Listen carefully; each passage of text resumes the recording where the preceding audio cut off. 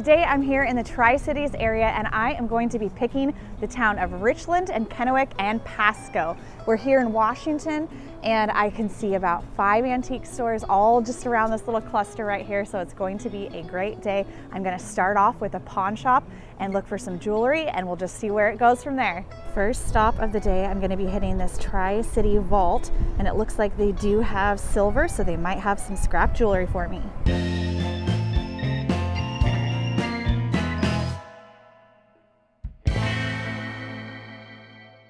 Okay, nothing in there for me, but they did give me a tip about another pawn shop called Ace.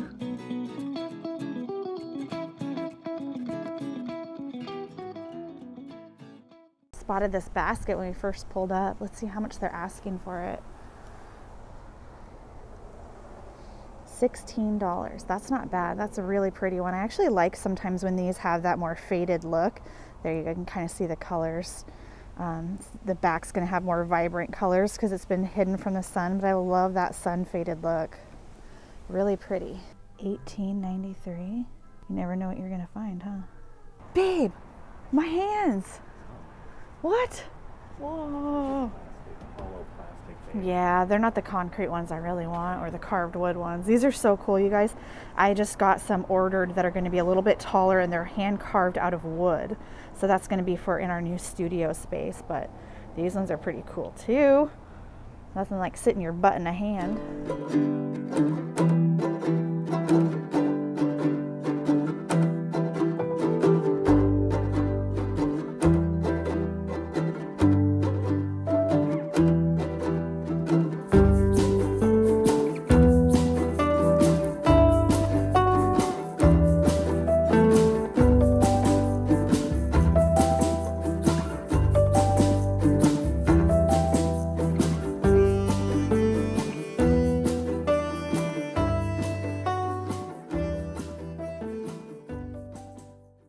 These gravel art pieces. I had one just like that in my shop not that long ago. Oh, I need that in my life. I don't know why. That's so funny. You just had a little closet in your room and you open it up and there's a phone booth inside. Oh, the good old days. All right, I'll see you in 2 hours. That'll keep you busy while I go look at jewelry. Look at this guy. What's his story? Oh, that's just the pedestal. He found the records. I found my spot. Whoa. Ooh, that cuff back there is really pretty.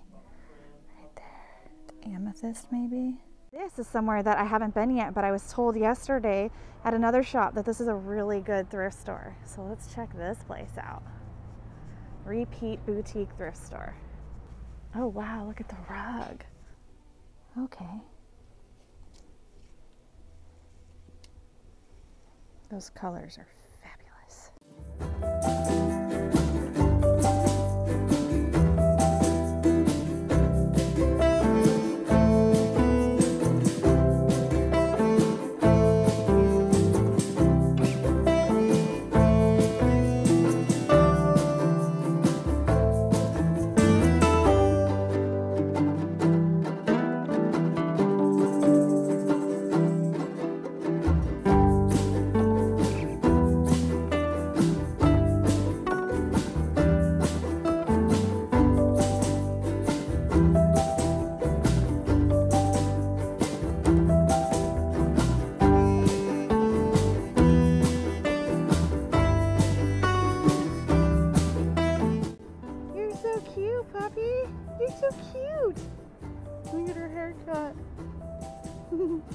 We have found Uptown Antiques.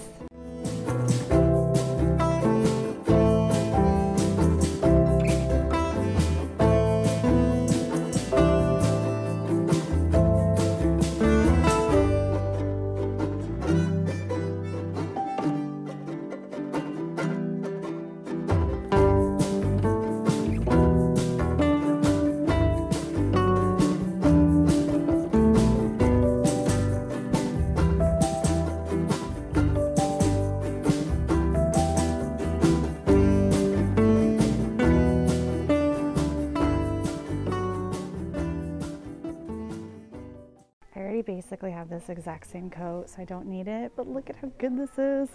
Mine doesn't have the sleeves though. I'm tempted. I'm very tempted. Crushing on these gazelles. Here, let's see how much they are. Oh, sweet, you guys. These beauties are only $15 each. I love brass gazelles, so I'm gonna pick up the pair for $30. I am so glad that I went into that antique store and I found those brass gazelles. $15 a piece was a really good deal. I ended up selling them in my shop sale for over $100 for the pair.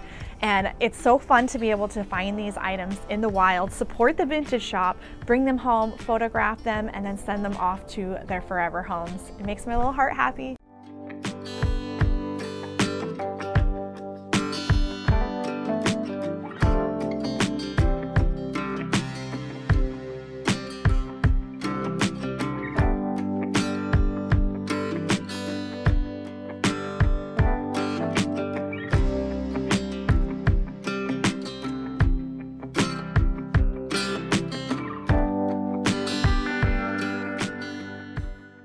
We are here in Pasco, Washington, and my husband's grandma, we call her Grandma Laura, she grew up here on this property, which is now a park, and they had, I think, over 100 acres.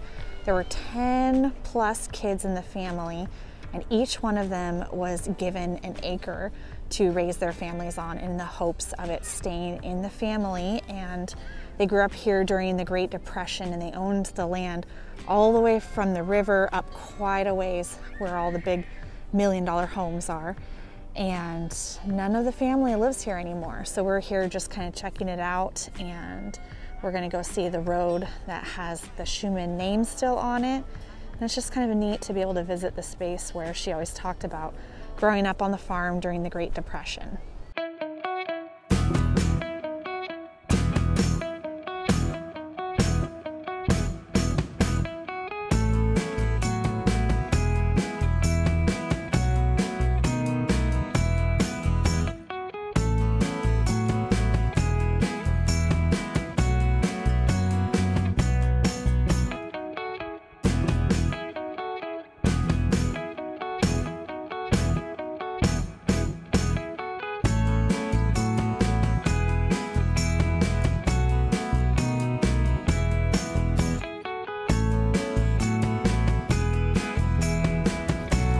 Little cutie.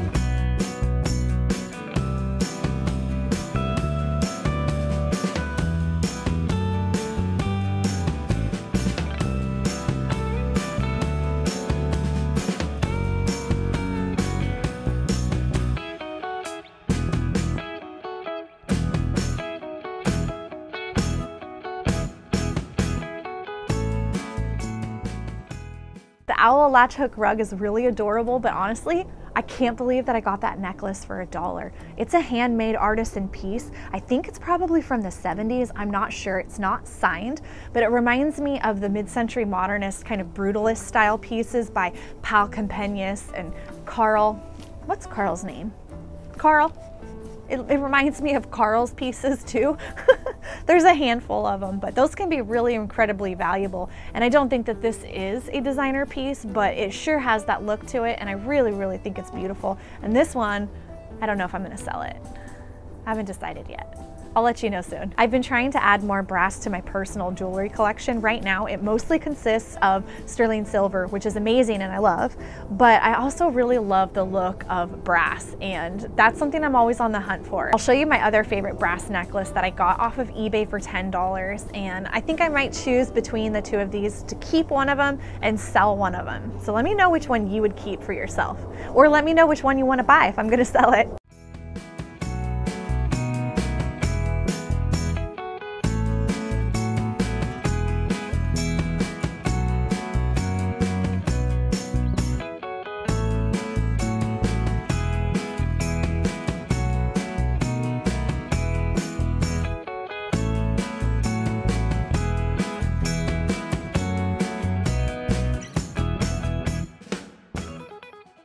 I cannot believe that I left that Goodwill empty-handed. Nothing. I didn't get a single thing. It was huge and it was packed with stuff.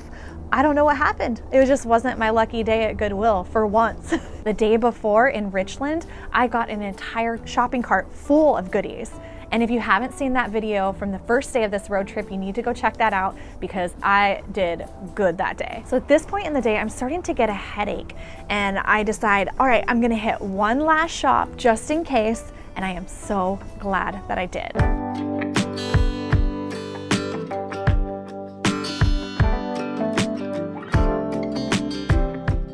You know that feeling when you walk into someone's vintage booth and everything is your jam. You literally, you're like scanning it and you're like, yep. You pick up every single one of those things. That's how I felt when I walked into this person's space.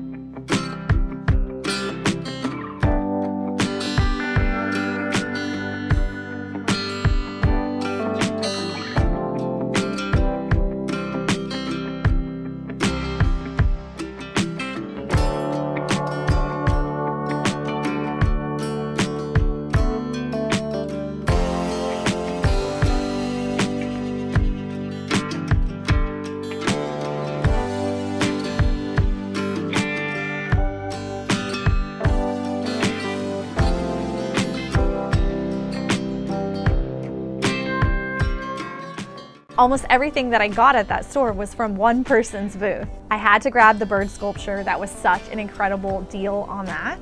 But I think the thing that I found in that space that I am the most excited about would be the bookends.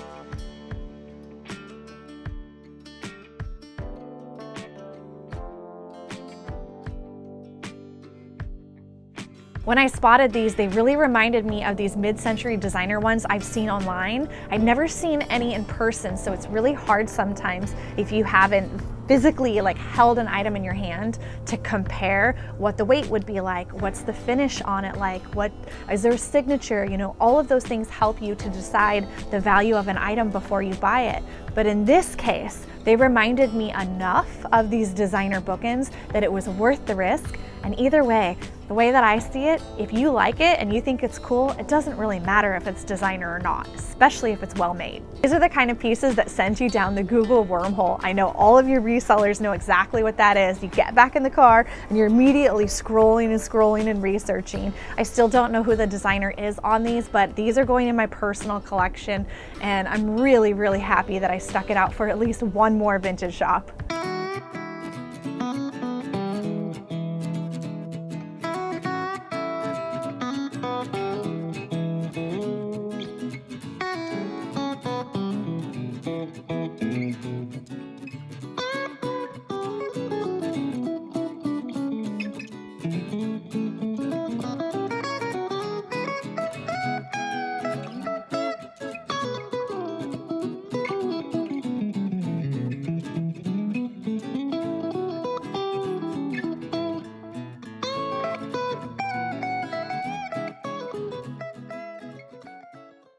Well, I was gonna take you guys picking with me all day today, but unfortunately I am getting an ocular migraine. I don't know if any of you guys have ever had those before, but basically my vision is like a kaleidoscope right now. So I think I'm gonna call it a day and I will talk to you guys soon.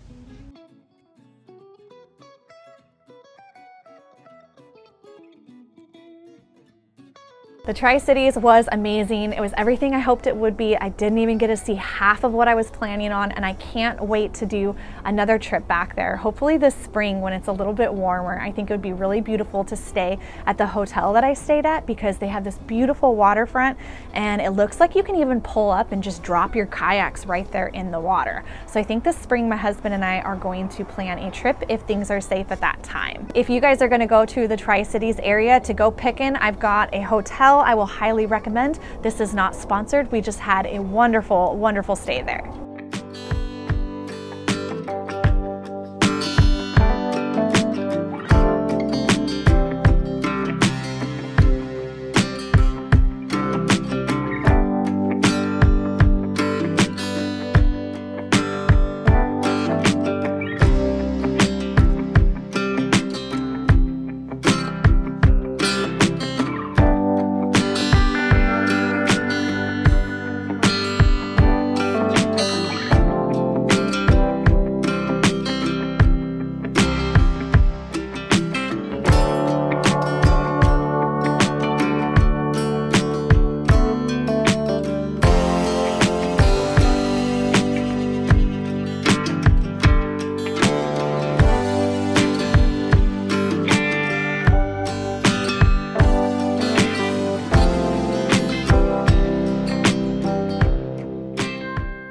Thank you guys so much for joining me today. I'll see you guys in a brand new pick and adventure next week.